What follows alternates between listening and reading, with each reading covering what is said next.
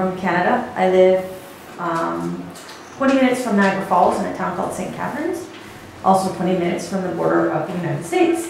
I've worked as a teacher for 16 years. 6 of those years have been overseas, 10 of the years were in Toronto.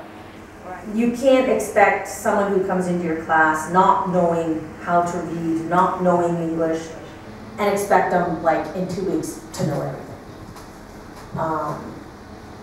I had, my first year here was my first year teaching non-English speaking students from different countries.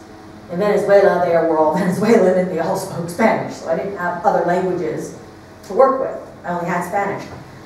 And I came here and I had a boy and a girl, and they were both Romanian. Well, Moldovan, but they spoke Romanian. And I had them in the afternoons, and I'm like, how can I communicate with them? They don't know English. I don't know any Romanian at the moment. How can I do this?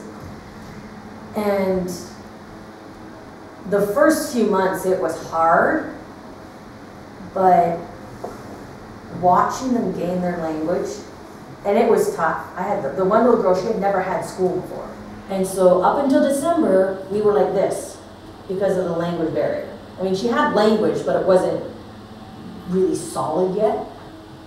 And then it petered out a little bit. But January, she came back to the school, walked through my classroom door. It's like, hi, Miss Harnden. I'm like, hi, how are you? Oh, I'm fine. Hi, great. I said, okay, well, sit down and start your homework, copy your homework, because I have them copy their homework every morning. Copy your homework. She sat down and copied her homework. I didn't have to tell her to put her bag away. I didn't have to tell her to unpack her bag. I didn't have to, she knew the routine. Some kids need that doing. They need to have the, the math things and build the structure that you want them to do. Figure out the personalities and the interests of the students when you teach.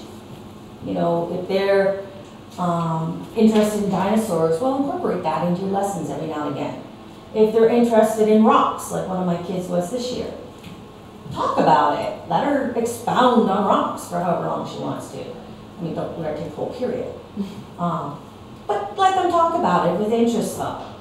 Especially if they're learning English. That's one way they learn it. They can speak it, then they've got it.